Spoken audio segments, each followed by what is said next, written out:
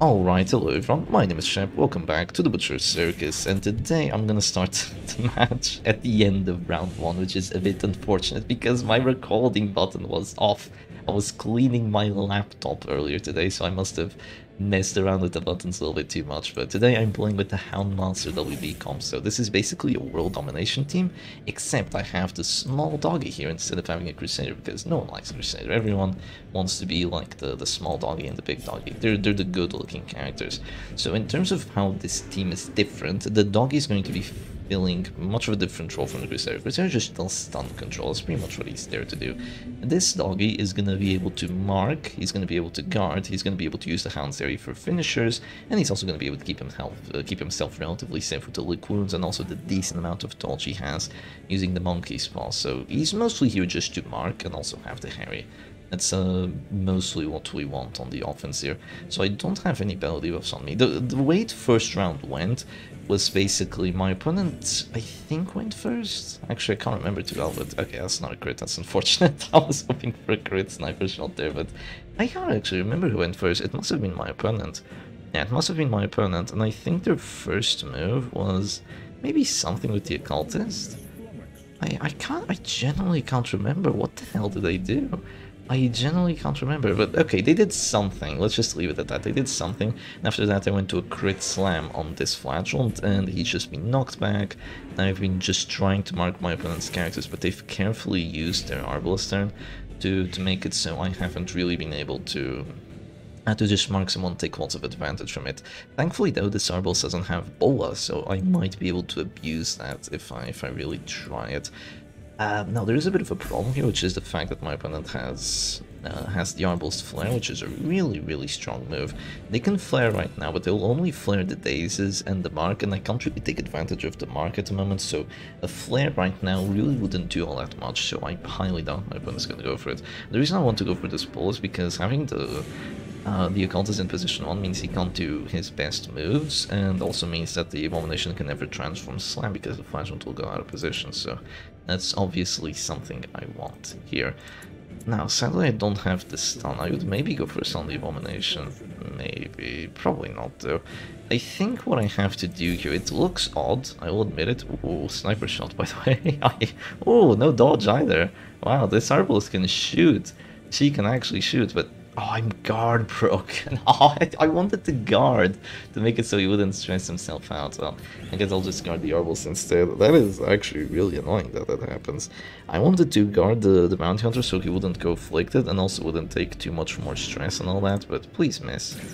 There we go, the 30 dodge from guarding, and my opponent surrenders.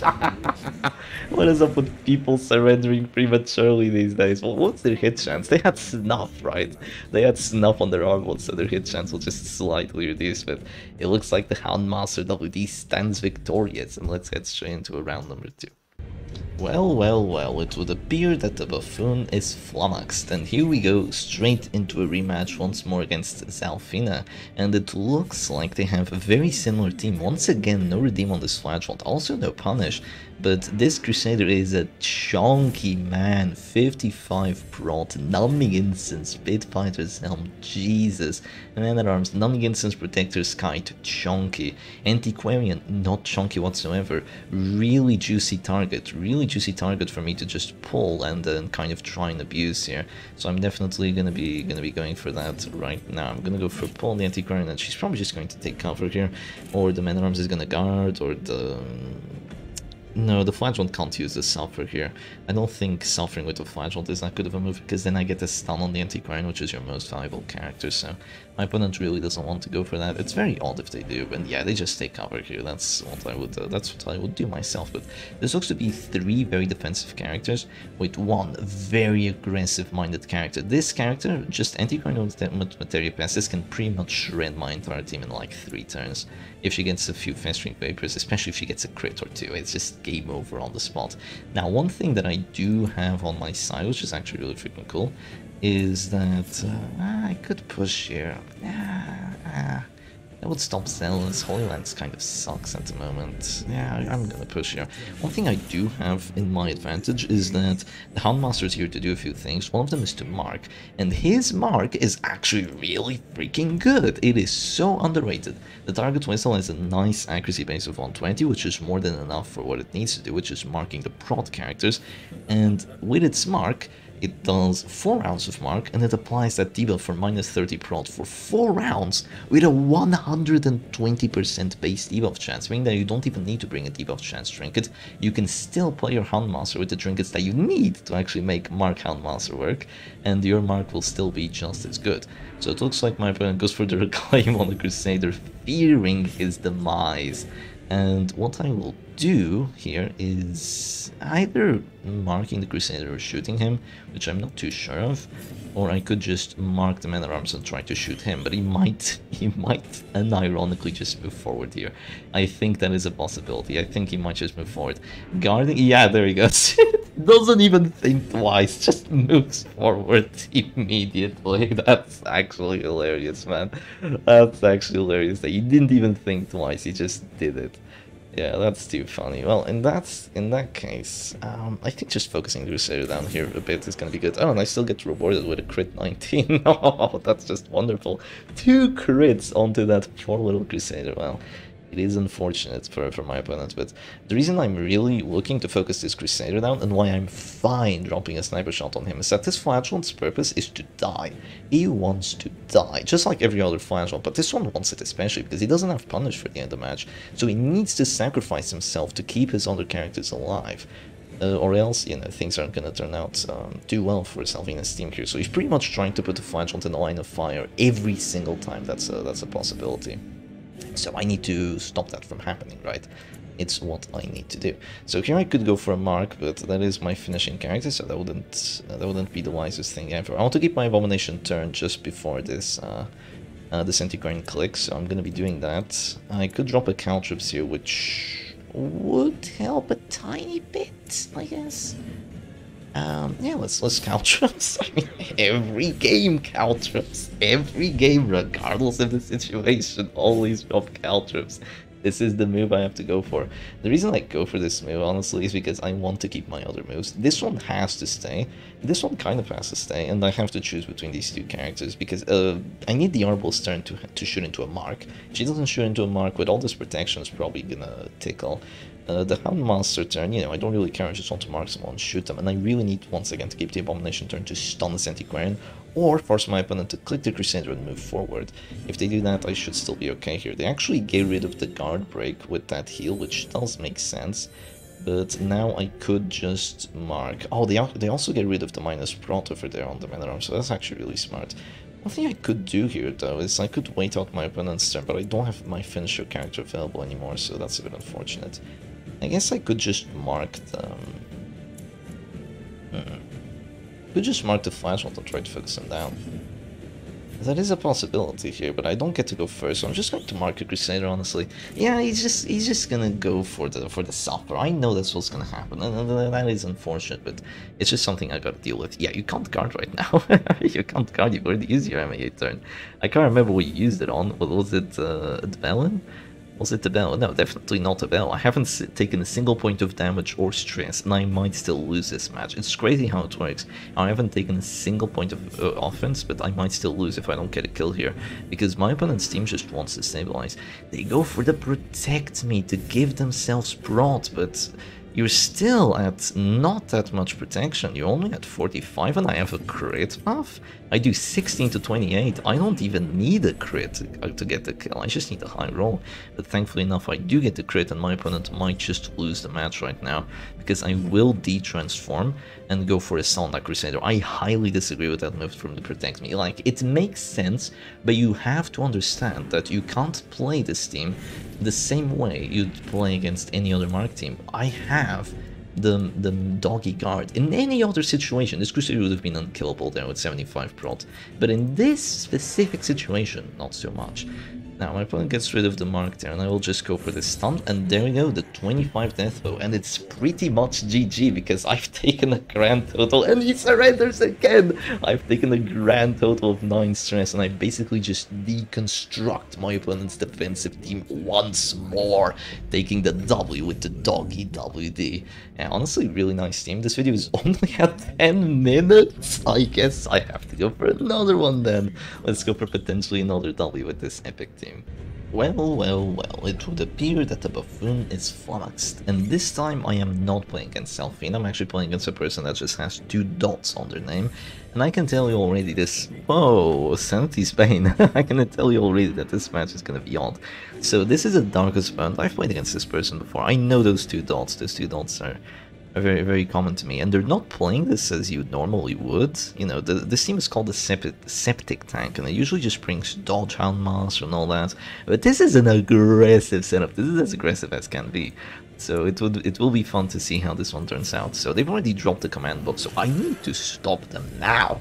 One thing that I do have going for me is that they don't have the Materia passes on that Antiquarian, so I don't have to worry about her as much. But at the same time, she has Sanity's Bane and Finisher, so if my characters go afflicted like that, you know, if they just start taking 25 stress from one Harry, if that does happen, she will have a 75% chance to death blow on the first fetching papers. That's an AoE 75%. You do not want to deal with this. It also has pulse damage, so for one, Sanity's Bane might actually be viable here. It's just that my opponent... No, they do have the Crimson Hook, so they actually have a lot of stress dealt. Yeah, this is a rough one to be in. This is a really rough one to be in. I'm definitely not dropping the Caltrops here. I do not have time to drop the Caltrops. That is just not going to be a thing, let me tell you that much. I have to get rid of this Doggy. I don't think this opponent actually has... Yeah, it's just a full-on aggression flagell, so they really don't have too many ways of dealing with this. And now I'm just hoping that I can take this Doggy out. I need either a crit or a really high roll with my Arbalist. So let's see what I get. If I get a crit, it's just GG for this Doggy, which is actually really freaking good. That's -1 character at round 1. This is something that WD can't do, actually. This is something that is only going to happen with your double mark, mark teams, or with your... what do you call them, or your Halo comps, where you have the Jester to finish and you have a Bounty Hunter to mark anyway. It's not often that it happens. Your opponent needs to not have any defensive options, but I mean, look at the trade. My opponent has dealt a decent amount of DOT to my characters, and I've pretty much done, you know, just 1 kill, so that's -1 on their side, but they made a trade here, they made a trade deal, and I wonder if it was the best trade deal they could have gone for. So in this situation, I actually want to focus the flagell down. I know that sounds silly, I know that sounds stupid, but this is a guard break debuff. You can't guard it, you can't heal it, and this team, the Septic Tank, usually does very well because it has a defensively minded flagell, defensively minded Doggy, defensively minded Man-at-Arms, and defensively minded Antiquarian.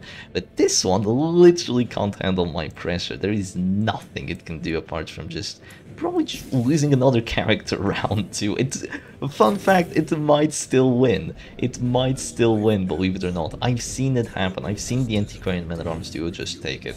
But I will say it was quite a different situation. The situation that it was in was basically just an Abomination being able to transform and do a lot of horror, and then the Antiquarian had two dodge trinkets. The Man-at-Arms had Pit Fighter, Helm, and Eerie Eye, so he was able to just spam really good bellows, while the what do you call it? While the Antiquarian is just able to dodge pretty much every single attack under the sun. So you might wonder, Shemp, why did you go for the Hound's there instead of the finish him? Well, I wanted the potential death blow with the 42%, but since that didn't happen, I can just go for the finish him now and not get rolled by the RNG by just failing a 95% death blow. I also could have saved my Bounty Hunter turn there by just going for the 25%, and honestly, I don't feel like I need to mark at that specific moment, so this is probably the best thing I can do. And I must say, this team is looking really freaking good. This team is looking better than WT at the moment, if that's even possible, which it might look like it. I mean, I am on the verge of collapse here, so I really need to kill these 2 characters soon, because my characters are about to start dropping to this, or they're about to start becoming afflicted, and this Antiquarian is gonna wrap it all up very, very quickly, let me tell you that much. Now, one of the things I can do here is actually just take the Antiquarian out, and then it's GG, so I'm gonna try to do it here. I have to go for the target whistle. You don't pull here, do not pull here. You go for the target whistle, you go for the shot, and then you go for the pull. Why is that? Because this character has kind of a better death blow chance, and also going for the come hither now is just going to be overall better. So I think this is a much better move. I can also go for the kill with the caltrops. That is a possibility. No, don't go for the kill with the caltrops. You go for the kill with the come hither, because if she drops to take cover, I will still have to get the kill either way. And if I don't get it with caltrops, I'll get it with the HOUNDMASTER. She's a goner. None of my characters are at that store yet. They're about to drop to that store, and yeah, there goes the take cover, as expected. And do I do damage? I probably do. Yeah, I mean, she's marked, and I have plus damage versus marked, and she has 0 prot, so I should still do damage here. There we go, the death blow. And as of round 4, it is a 1v4, and another surrender from my opponent's side. And the HOUNDMASTER WD takes 3 quick and efficient wins. Really quick and efficient wins, actually. This team looks so good. I don't get it. How is this team so good? What are its weaknesses? Well, probably the biggest weakness with this team is if your opponent just has a lot of heals, but I saw it in the first match and it didn't really work out too well for them, did it? Not really. I think this team's biggest weakness is if your opponent just has a good balance on their team and is able to kind of just abuse my Doggy for being a very squishy character. You need to kill this Doggy.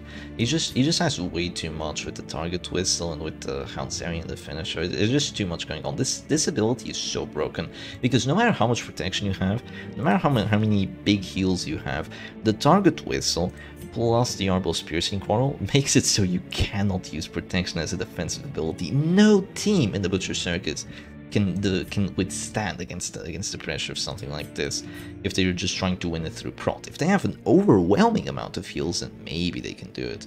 But that really is the only way when it comes to the defense, right? And of course, Yarbos is gonna get crit, so she's gonna do even more damage, even if you survive the first hit miraculously. But anyway, hope y'all enjoyed today's video. Hope y'all try out this team with the small Doggy and the bigger Doggy.